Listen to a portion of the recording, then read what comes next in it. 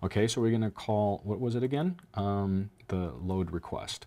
Load request, and again here it tells you that this is going to be an NSURL request.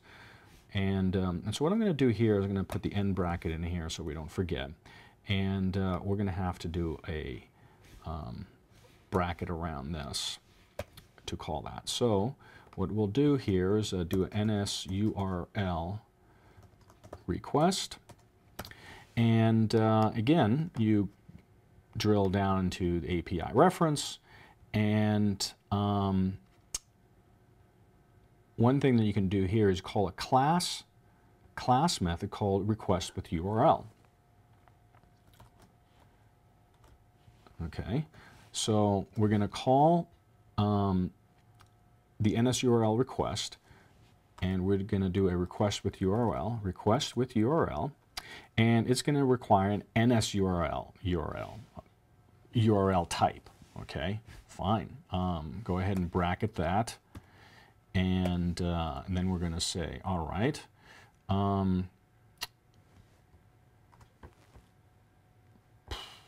Jump to request with URL, and it's going to be an NSURL type, the URL. All right. NSURL with string is the first thing that I suggest. Now, the URL with string isn't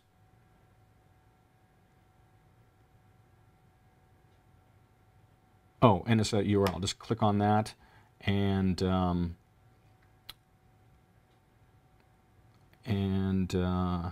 URL with string is another class method you call on NSURL, and you type in your HTTP address in here. Okay, now this is kind of, and again, what I would recommend you do is on each one of these items, do an API, look up the API reference and read on it and see if this can make sense to you. When you first look at this, you're kind of going, whoa, why didn't Apple just have a simpler method that you can call on a UI web view to say load URL with string and just use this? It would seem simpler instead of having it this part of a nested. I guess a URL with string returns an NSURL, which a request with URL requires, or an NSURL requires, that you have to give to a load request. I mean, it's kind of silly, but these are one of the methods that you may want to copy and keep in your general Xcode development cheat sheet. So I have one of those cheat sheets, and there's like these little nice to knows that are good, and I wrote this down. So one of my lessons, there's a lot of notes that I have here, and one of them is this loading a web page. Okay, so adding a web view into a view, define your IB outlet.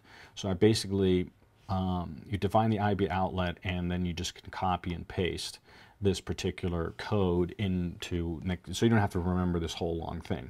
The other thing is that in object-oriented programming, there's a book by Stephen Cohen, Programming Objective-C 2.0, where he talks about the define method, and where you can define, for example, a long string like that and input that in your code. So I would like to get your thoughts about maybe using something like that instead of using this. But would that make your code more usable or less usable? I'd be curious about what people think about that. Anyway, so now we have this awake from nib, and basically what this says is the view controller. This is basically a delegate function or method that basically says, hey, execute this once you loaded your nib into your view. And So we're going to do a Command B to save and compile this. And now we do another Command Shift R, and then Command R to run our program and to see if we load our web page. And we didn't. Okay.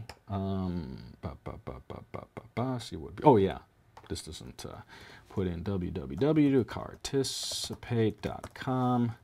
And we don't have to put the www in there, so maybe we just put in carticipate.com, build, Command Shift R.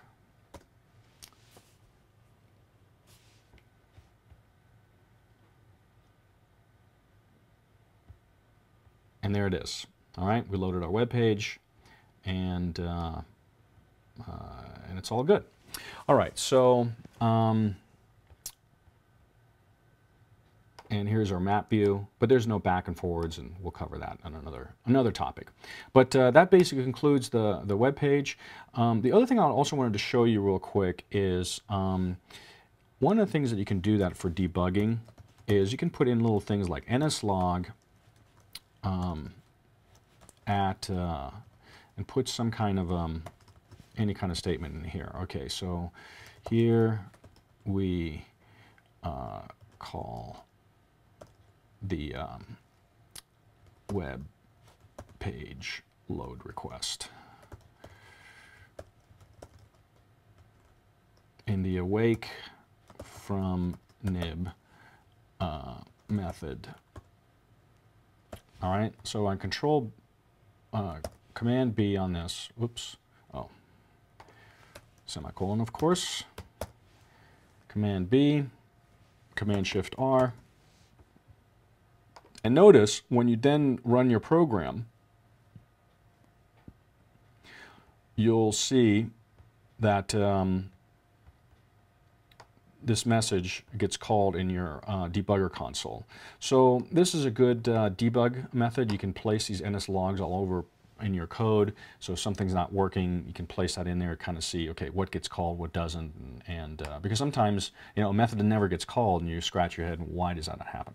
But that concludes our tutorial. I hope you liked it. It was helpful. If you have any questions, please comment. I will be responsive. And any other thoughts or ideas that you have, I would greatly appreciate it. Talk to you guys soon. Happy carticipation.